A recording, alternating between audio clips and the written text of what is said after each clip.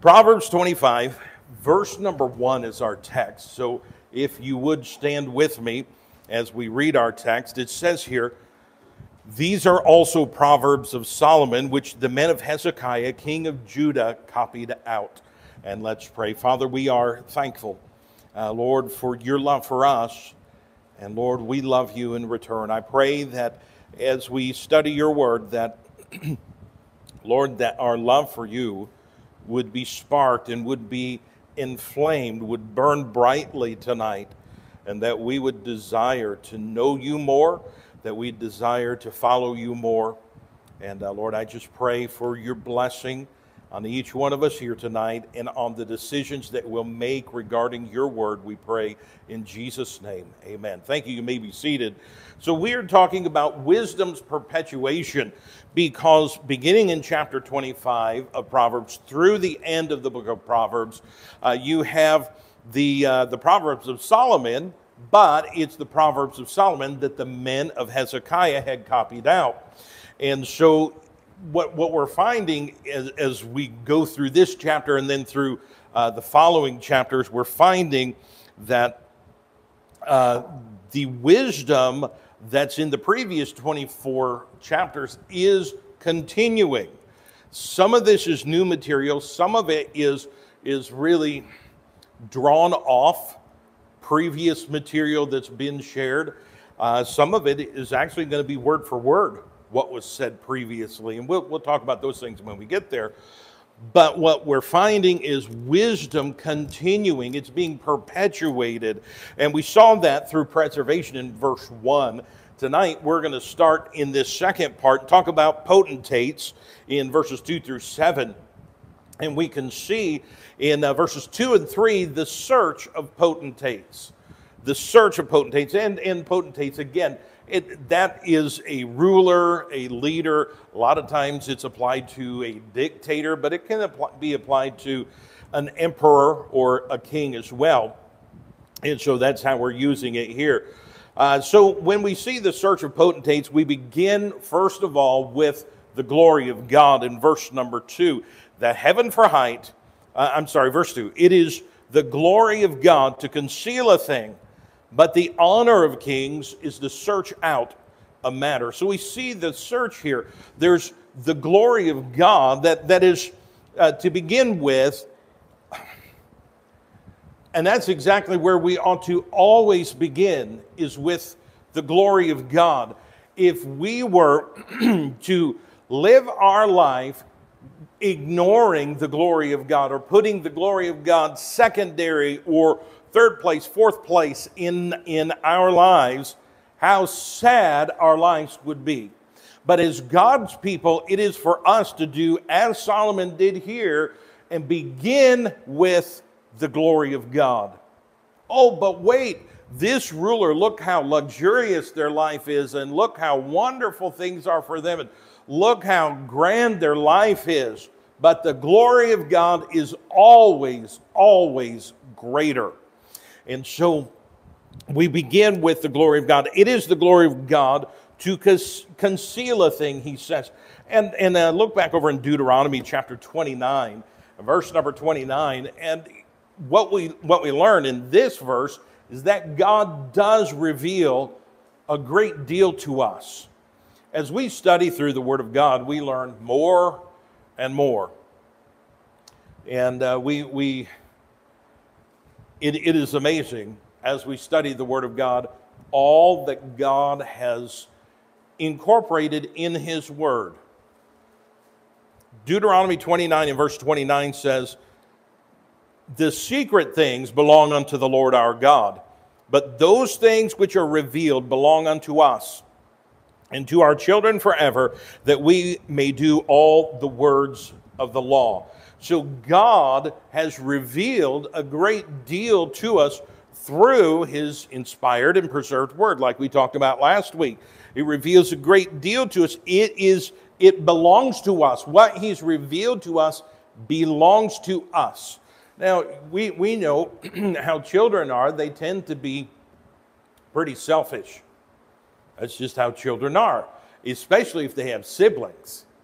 So And I think I've told you before, I have a New Testament, a little pocket New Testament. It's about that big. And I got that when I was 3 or 4. My dad went on a trip, and he brought that back. That was my prize. That was my present. And, I appreciated that. And I've been able to keep it all these years. Actually, my mom kept it up until not that many years ago, and then I got it. But when you open up the front cover of that little New Testament, do you know what you find there? You don't find my name. You find my sister's name. And that's because when my sister saw how excited I was to have this New Testament, she wanted it. And so when I wasn't looking, when I wasn't in my room, she came in and took it, put it in her room, and wrote her name on it so that she could say it belongs to me. And of course that got all worked out because my dad had bought something else for her as a present. And so anyway, I got it back, but that's always going to be in there as a reminder. But it was, that's how little kids are. They want mine, it's mine. And they're desperate. I've watched this. I've done it, when I was young. You get that desperation. They're going to take that away from me. How do we feel about the Word of God? Do we have that same kind of desperation when somebody talks down about the Word of God? That's mine. Don't do that to what is mine. That's what he's saying. The things that God's revealed belong to us. Is for us. And we ought to be jealous over it. And I don't mean that in a bad way, but I mean we ought to be protective of it and not just allow people to run it down and to trash it, to misrepresent it. We ought to say, no, that's wrong. This is mine. Don't treat my stuff that way. But while God has revealed a great deal about himself in his word, there's a lot about God that we don't know. We just do not know. And the reason, there's 2 reasons, I suppose we could say, why we don't know. Number 1, God didn't tell us. Number 2, our brains couldn't hold it. All right? That's just the truth of it. Because we are finite beings. We have limitations to our learning and our understanding. God is infinite. So we could never grasp God anyway. But God does hide things or shroud things about himself. Here in Job chapter 11, verses 7 and 8, we read, "Canst thou by searching find out God? Canst thou find out the Almighty unto perfection?" Now, when he's saying unto perfection, he's not talking about sinlessness. He's talking about completely.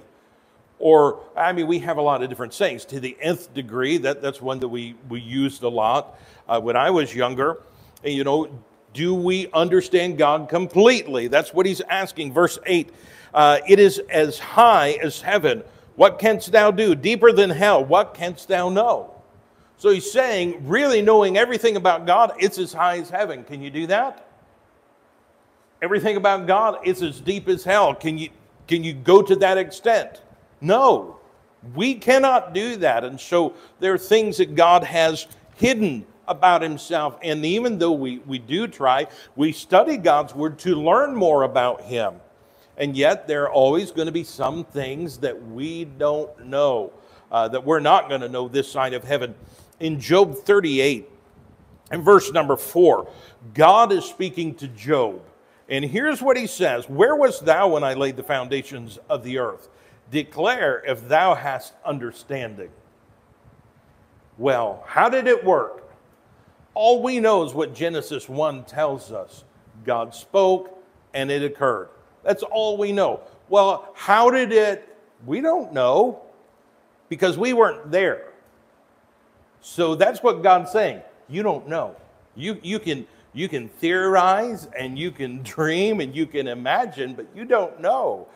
God has shrouded that information about himself as the creator. He goes on here in verse number 5.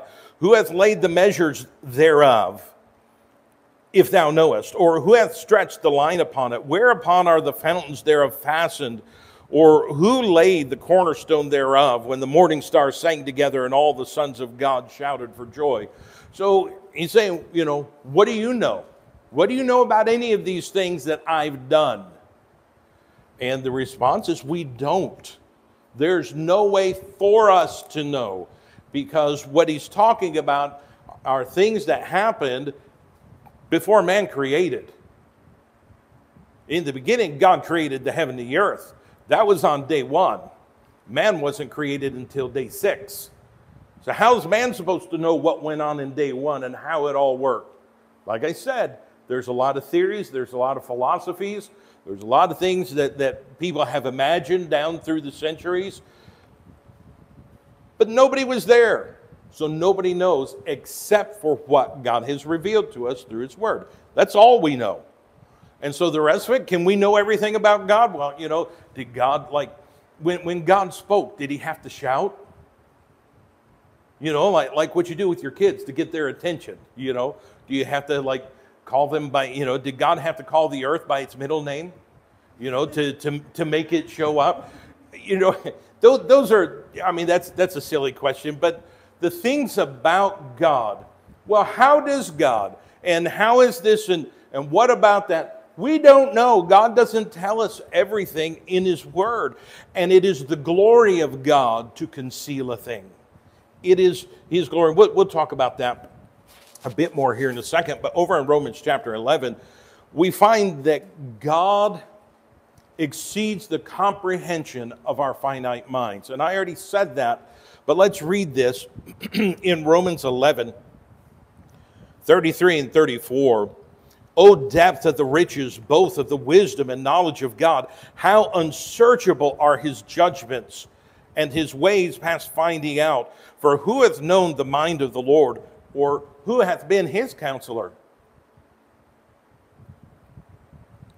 What he's asking there when he says who's been his counselor, he's saying, who sat down with God and God laid out his plans and said, this is what I'm thinking about doing. What do you think? Well, God doesn't do that with us. And so we can't understand all that God's doing. There are people who are in church and they're saved, and then one thing will happen and they'll get out of church. And I'm not talking about a nice thing. There will be something negative happen. And sometimes it's a really big thing, sometimes it's not. But that's not the point. The point is that they'll get bitter. They get bitter against God. They get bitter against God's people. They get bitter against God's word. And they turn away from everything that is true and everything that's right. Now, are they right in doing that? No, they're not. And part of the reason that they are not right in doing that is because they don't know what God's doing. They have no idea. Well, why did this bad thing happen to me? You don't know what God's doing. I'll be honest with you. I've had some bad things happen in my life back down through the years. And if some of those bad things did not happen in my life where and when it did, I wouldn't be here today. So I can't stand back and be bitter against God. God, why did you allow that to happen? Because to some degree, time has given me some understanding of why certain things have happened. And so now I see, okay, God allowed that to happen there to get me where I am today. But what many people do is they don't wait till later, or just trust God and wait till heaven, and then we'll know. They don't want to do that. Well, since I can't figure it out now, I'm just going to give up on God. I'm going to give up on church, and I'm going to say they're all a bunch of hypocrites, and there's no use to even go. There's no use to even listen because God allowed something negative in my life. Well, see, the problem is God exceeds our imagination. We cannot comprehend him. We cannot comprehend the reason why God does things and why he does them the way he does. What we have to do is trust God and continue to follow him, even when we don't understand. And let's be honest, that's a lot of times that we don't understand. You know, people say something, why did they say that? We don't know. And sometimes people say things and there's a reason why they said things, and there's a reason why they did things, and we don't know. We just see the result. We hear the words, we see the action, and then we come up with our own assumptions. Well, they must be, well, it has to be this, and they have to be doing this, and they have to be thinking that. And we may be right, and we may be totally wrong.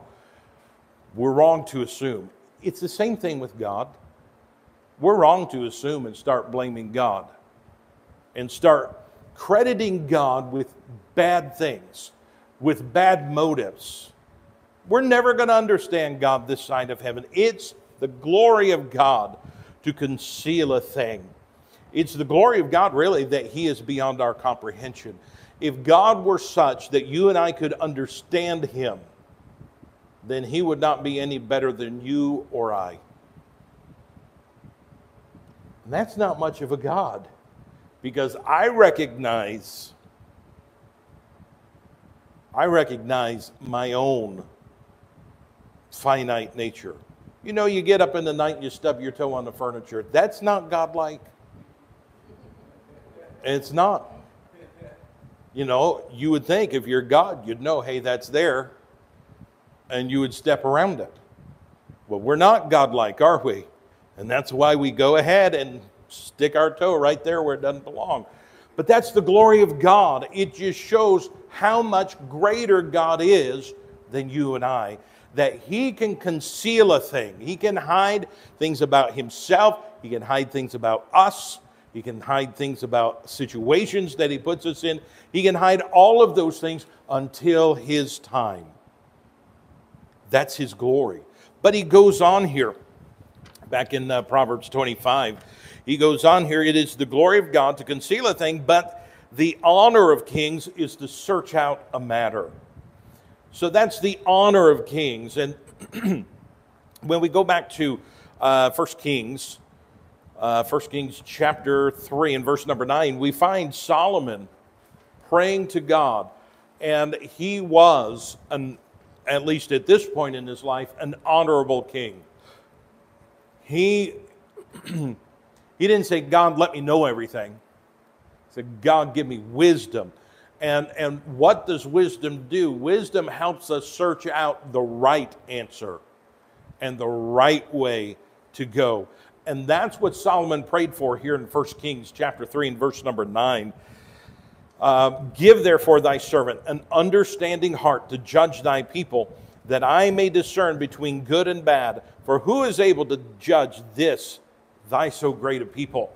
And so he's praying for wisdom. That's honorable. That way, God, when things come before me, I can do what's right. I can know what's right to do. I can do what's right to do. And it would be just and it would be the right thing for your people. Look over in the book of Ezra. I know, as I was studying, I found that autocorrect had changed my notes to the book of Ear, but I haven't found the book of Ear. I went looking for it. But the book of Ezra, chapter 4, here we find the practice of an honorable king. And this is a heathen king. This is not a believer. It's not a Christian king. And yet he's still honorable in what he did. And that's why we're using him in this illustration. He accepts requests to search out a matter. He wasn't, well, I'm the king. Don't ask me to look that up. He wasn't so full of himself that he wouldn't go and find out. Well, is this true or is this not true? That's really the sign of a good leader. But here in Ezra chapter 4 and verse number 15, that search may be made in the books of the records of thy fathers, So shalt thou find in the book of the records, and know that this city is a rebellious city, and hurtful to kings and provinces, and that they have moved sedition within the same of old time, for which cause was this city destroyed. So they asked him, please go search. And in verse 19, you have the king's response. And I commanded, and search hath been made, and it is found that this city of old time hath made insurrection against kings, and that rebellion and sedition have been made therein. So they requested, would you search this out, find out if this is true or not? And so he did that. And he found out that that was the case, and he was the right kind of king, and that he actually responded. And he admitted, yes, I did the search, and here's what I found. And so he accepted a request to search out a matter. But when we go over to chapter 5 and verse 17, we see that in the practice of an honorable king, that honorable king will agree to search beyond the surface. So now he's already made this search, and the Jews go back and say, now, would you do a search for this, which would trump the initial search? In other words, it would reverse the decision that was made based on the first search. And so they asked, would you go do that? You know, a lot of us would say, no, I've already searched, I've already found this, I'm not going to look anymore, quit wasting my time. But the honorable king says, you know what? I want to do the right thing. And so, yes, I've searched and I've learned this, but maybe there's something I missed. So let me go search again, and a little bit more specifically here in Ezra 5 and verse 17. Now, therefore, if it seem good to the king, let there be search made in the king's treasure house, which is there at Babylon, whether it be so, that a decree was made of Cyrus the king to build this house of God at Jerusalem, and let the king send his pleasure to us concerning this matter. Go on to the next verse. Then Darius the king made a decree, and search was made in the house of the rolls, where the treasures were laid up in Babylon. So this is an example to us of an honorable king. It's an honor for a king to search out a matter, not just to say, well, I already know all that. You know, there's nothing you could tell me. There's nothing you could ask me. I know it all. I'm the king. How do you think I got to be the king? Instead of having that sort of attitude, the honorable king says, I will look into it, and then looks into it. And then later will look further into it if need be. That is the honor of kings. In verse number 3, we see the heart of kings. In Proverbs 25:3, the heaven for height and the earth for depth, and the heart of kings is unsearchable. So Solomon here set forward 3 things that are unsearchable. Now, we've already talked about God, so we're not talking about God being unsearchable. That's already dealt with. But he's talking about other things that are unsearchable. Number 1 of those 3 things is the height of the heavens.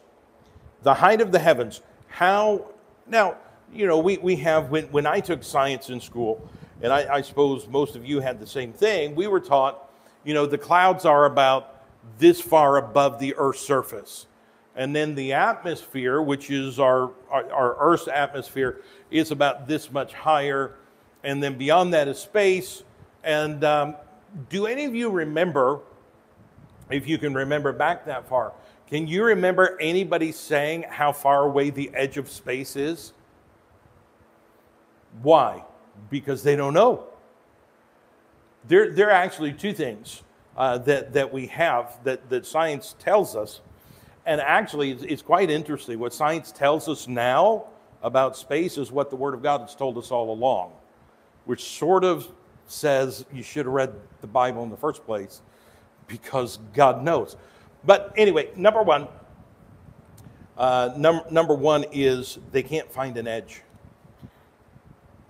And number 2, according to science, space is expanding. And that is what the Word of God teaches. It's expanding. Well, so we can't measure it, can we? So the height of the heavens then is unsearchable. And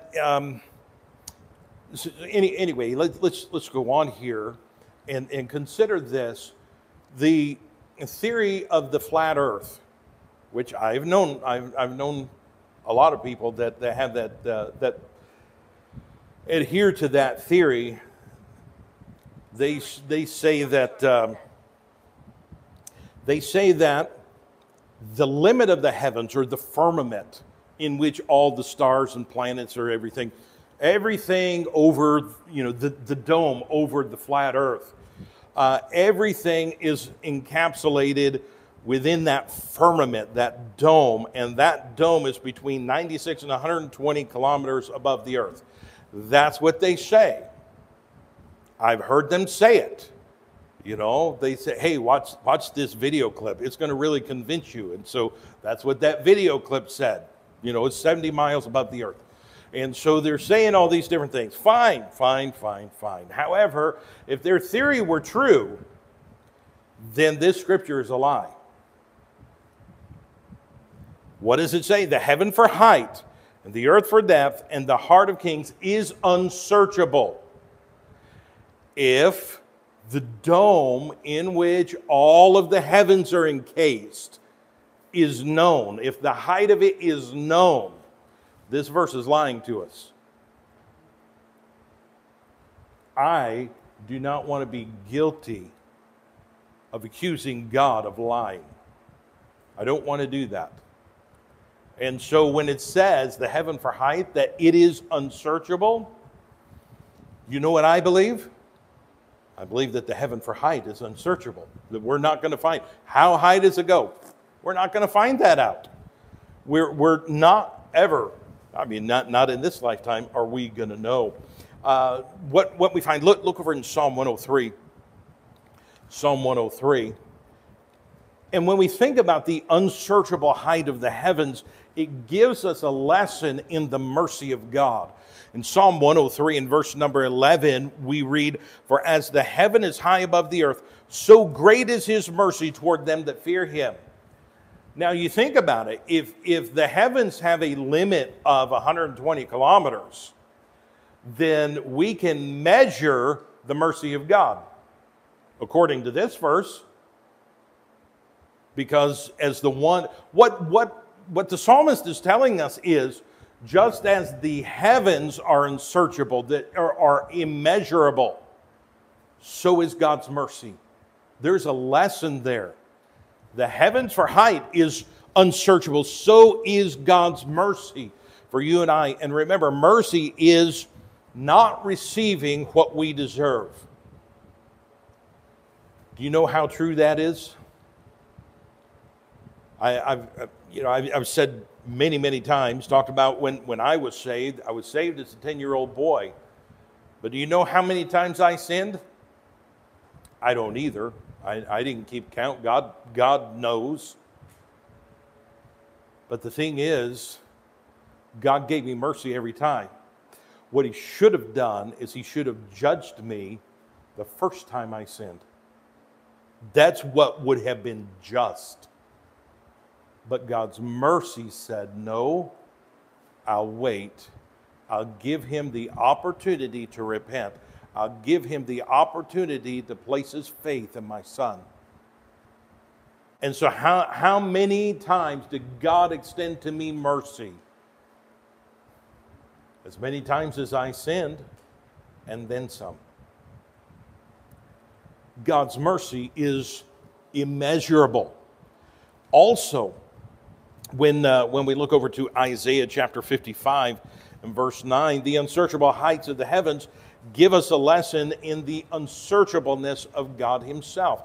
We already mentioned this, but we want to reiterate that.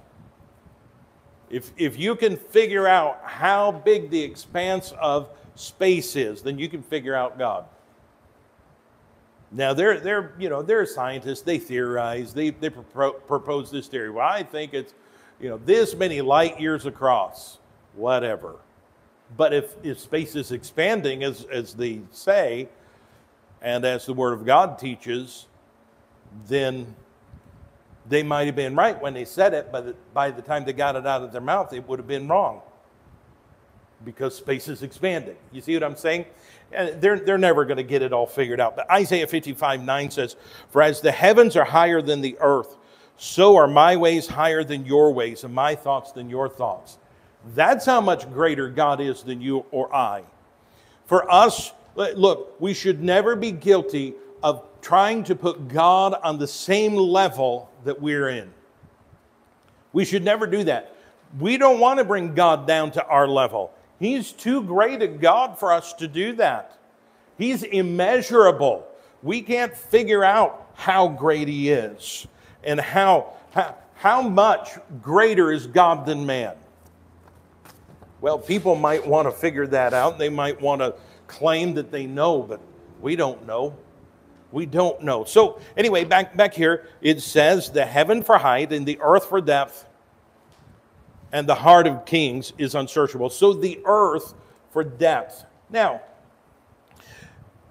men have never searched the depths of the earth. Yeah, they're bad people and they're going to hurt the kingdom, and I'll give you $50 and let's kill them all. That was more than $50 that he offered, but that was sort of the idea that Haman was playing under. And it seemed initially that the king of Persia was going to listen to everything that Haman had to say. But what was the end result? The end result was that Haman was hanged, that the Jews were not slaughtered, and the king went on. And so this idea of being able to manipulate those in leadership, the hearts of kings, or the hearts of the king, is unsearchable. You may think that you're getting away for a period of time, and you're getting your own way, and you're able to manipulate this one or that one. But in the end, it may not turn out the way you think it's going to turn out.